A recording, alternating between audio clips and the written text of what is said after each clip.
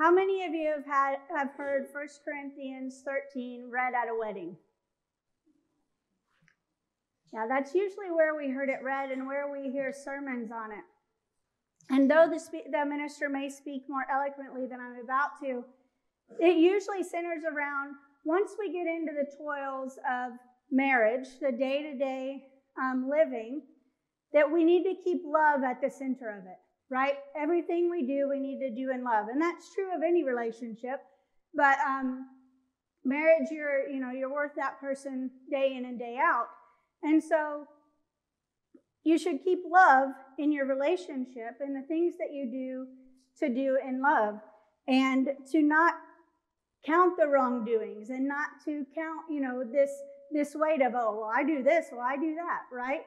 So the minister usually speaks on something like that. I think that one thing that is usually left out of that sermon is that, the congregation answers, will you support these people in their vows? And we all say, we will, right? But sometimes we can help in the counting of wrongdoings or the boasting of what our friend or our child is doing. And in that, we also don't necessarily keep focused on love. And so that kind of applies to 1 Corinthians actual context. When Paul wrote that letter, he was not writing it to people who were in the height of love with each other and about to get married. He wrote it to a church who was at odds with each other. A couple weeks ago, I told you about Corinth. I'm going to give you a shorter version of that and tell you a little bit more about what's going on in the church and why Paul wrote this part in his letter. So if you'll remember, Corinth is across the Gulf from Athens. It's probably where the Olympic Games were played. It's a Roman colony full of veterans and freed people. And so there's not an established aristocracy. There's a temple to Astarte, who is one of the goddesses of love and fertility. And so there are things going on with that are immoral in our view. And so some of those things have bled into the church. And so if you read chapters 5 through 10, you'll find out what is happening in the Corinthian church. One of the things that's happening is that after Paul leaves, Paul has usually trained someone up to follow behind him, or there's somebody coming to teach. And so there have been a few. And the people are divided as to which teacher they follow and which one was the best. Oh, Paul said it, with the most heart. Yes, but Apollos had the most wisdom and spoke so eloquently. And, so they are divided as to which minister was the best minister. And they're arguing about that. They're also maybe one-upping or not being as empathetic as they might need to be about meat that's been sacrificed to idols. So there are those who are like, yes, but it's just meat because the idols are nothing. God is our God and the God of everything. And so it's just meat. But there were people who either worshiped those idols at one point or thought that the meat was powerful in its way to those idols. And so they were having trouble with the meat in the butcher shops and what to eat. And so you had people kind of bickering on that, or like, no, don't worry about it. I don't know why you're having problems with this. And so they weren't necessarily being empathetic towards their fellow people. And also at that time, Eucharist was an actual meal. And so people were coming to the Eucharist, and they may have arrived earlier than others, and they started eating, and they started drinking, and they may have been well into their drink or well into eating when others arrived, and some people possibly weren't getting anything to eat or drink. They possibly were leaving hungry. So they're not approaching that meal as it's meant to be approached, nor with love towards their neighbor. And so Paul is writing to kind of address all of these issues. You see him address in chapters 5 through 10. And then Paul talks about love. And we read it in chapter 12 2 weeks ago, and then last week where Paul compares the body, the church to the actual body, and I cannot say that I'm not needed because I'm not a hand. We can't all be eyes. We can't all be hands. And so Paul goes into this chapter, what we kind of refer to as the love chapter. Though after you read that, and then you read this, you might say it's the smackdown chapter, right? He's setting everybody straight in chapters 12 and 13. And so Paul says, those things that you're doing, those good works that you're doing, they don't mean anything if you don't have love. If you don't do them with love, they are empty. Because what are our greatest commandments? To love God with all of our heart, all of our soul, all of our mind, and to love our neighbors as ourselves. If we're doing them just to boast, we're missing the point. And they're somewhat empty. Those acts and those prophecies and all of that. And Robert and I were talking about this, and I was like, I don't understand how you can have self-sacrifice and it not count, right? But the key is in what it says.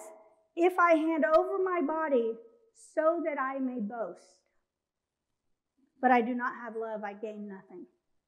And so love is what we are supposed to be focused on. Love is what should be driving us, is what Paul is saying. And all of those things, he says later in the letter, all of those things pass away. It's love that never ends. The prophecies end, the good works end. Love continues. Love is what endures. And why is it that love endures? We often say that God is love. And so when we're doing these things, it's love that persists. It's love that never fails. And so he goes on to talk about what love is. Love is patient. Love is kind. Love is not envious or boastful or arrogant or rude. And I don't know about you, but there's something I've heard of where you put your name in there, right? You put your name in that and try to live up to that. Kendrah does not insist on her own way. My family might have a different opinion of that, right? Kendrah is not irritable or resentful. Kendrah does not rejoice in wrongdoing, but rejoices in the truth.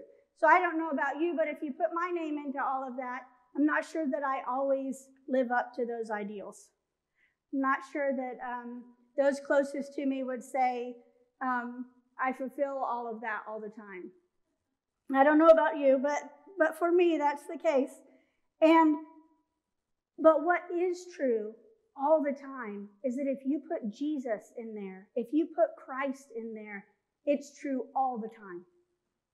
It's true all the time. And if we put Christ at the center of our life, in Christ, we can live up to those ideals a whole lot better.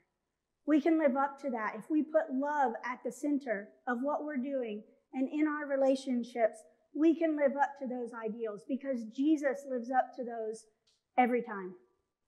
Jesus lives up to those every time. It bears all things, believes all things, hopes all things, endures all things. We're not supposed to just believe. That's not what it's saying, that we're naive or fools or anything like that. It's that we believe all of Jesus' promises, all of God's promises. We believe all of it. We hope in all of it. We find hope in all of it. And Jesus endured so many things for us. And in Jesus, we can endure all things. Love never ends because God never ends. God is love.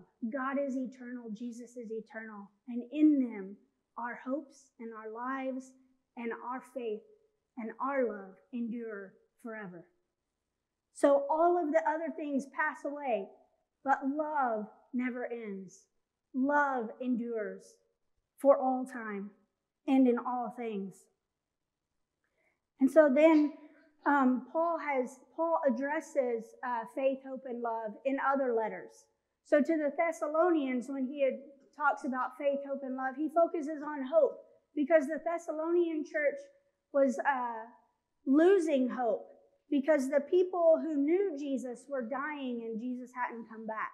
And so Paul uses those triads in other letters, but he focuses on hope for the Thessalonians because they needed hope, but he focuses on love for the Corinthians because they were lacking it in their relationships and in their church. And so I don't know which of those you need help focusing on, whether it's faith, whether it's hope, or it's love, but in those, Jesus can help you in that with love. Jesus can help you with your hope. Jesus can help you in your faith. If we turn to Jesus, those things endure, and those three things abide. And so at the end it says, we will be fully known even as, we will know fully as even as we are fully known. And so I don't know about you, but my child, and when I was a child, I thought that the bands were actually in the radio. My parents would change the radio, and it would be the same song, and I would be like, how did they get over there already? And my parents were completely confused as to what I was asking. And my children think, that card is magic, right? You just put it somewhere and you can get whatever you want. You can get money, you can get whatever. So as a child, there are things that we believe, but as we grow up, we know more fully, right? Well, with God, when we go on, we will be known more fully. We will know more fully. There are so many things that we think about heaven, and some of them kind of make me chuckle or roll my eyes. I apologize. People talk about, well, when I get up to heaven, I'm going to ask God, why did we do this? And we kind of think that it's going to be just like on earth, right? Except that we won't hurt, and we won't have to interact with people we don't like, and we kind of have this utopian view of what heaven is, and it's not necessarily accurate. It's probably more like thinking that that magic card you can get whatever you want with it, right? And so you can read stories about people who have either had near-death experiences or if you've interacted with people who are dying, where it's so peaceful, and we just can't fathom what it's like, right? I heard somebody talking about if we could only paint a picture of what it seemed like our loved one was seeing, it would have been amazing. And think about some of those things in the Bible that we just don't understand, right? They're just beyond our comprehension.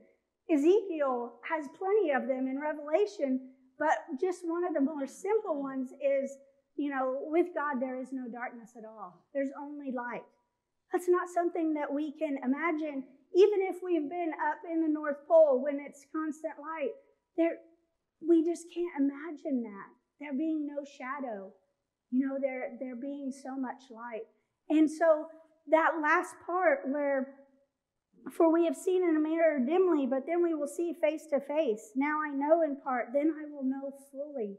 We will know fully when we're in the presence of God. We will know everything that we haven't understood. And we will be known. We are known. In the first reading, God knew Jeremiah in the womb, even before. So some of us, that may be scary, that we will be fully known. But God already fully knows us. God already fully knows us and thinks that we're beloved. And so when we pass on, or the new heaven and the new earth, we will fully know everything that we haven't understood, because we will be in the presence of God, and we will know what it's like to be fully known and fully loved. So when you hear this at every third year in the church or at the weddings that you go to, remember that even if we can't live up to this love ideal, Jesus does. And in Jesus, we can come closer to that ideal. And we are already fully known. We are already fully known, and God calls us beloved. Amen.